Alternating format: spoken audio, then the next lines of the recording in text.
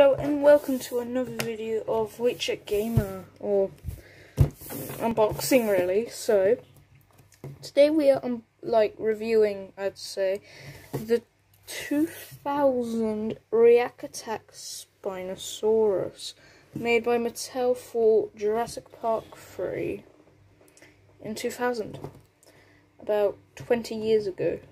So first look at the dinosaur. It's got quite a nice paint job, very nicely painted, especially for the age or for the time it's been out and about. I can't get the batteries working due to the screw being rusty and I can't open it. So you would be able to click this button for like a React Attack raw like paint. There's the Jurassic Park 3 logo. Or the JP thing, that all dinosaurs from this. It's got quite a nice sculpture, it's actually quite big compared to some other stuff. Also, if you hear something in the background, it is a fan, because we are in a heat wave right now, heat wave in England. So yeah, that's at its max position. I'll just get something to, show you the height properly. So the thing I'm going to be having a size comparison is with the thing I'm going to be reviewing next, which is the Lego Jurassic World Dominion Atrociraptor Dinosaur Bike Chase. I feel like it's a standard Lego box, and that's at the Spinosaurus maximum height. I'll give some measurements right here for this in a second. Let's just get this. It's gonna be at max height, so yeah. So that's the height comparison for you guys right there. And now let's quickly get back to the review. So the actual head sculpt,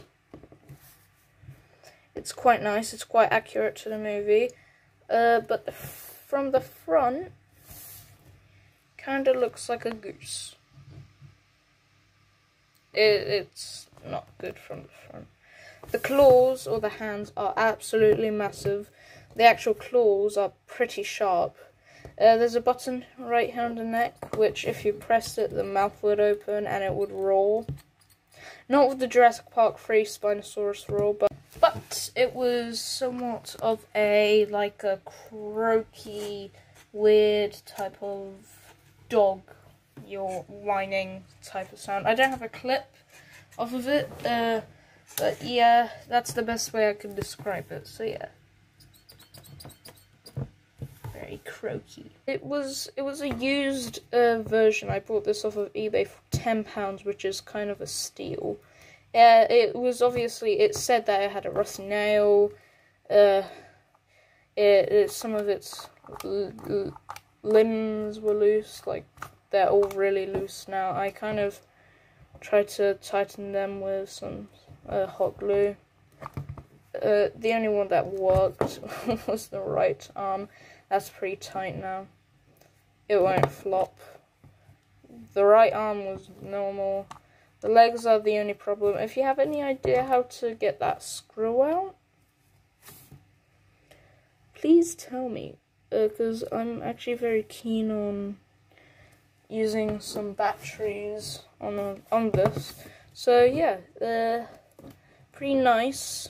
Paint job, really good. I mean, it's pretty accurate. The sail, really nice. The paint job isn't accurate to the movie, but it may have been before the movie came out, as most toys do come out. And oh my god, I got it to stand. So yeah, that's a pretty good shot. Dinosaur. Yeah, so that's the end of the review, I guess. I hope you enjoyed, and I'll see you guys all later. Bye!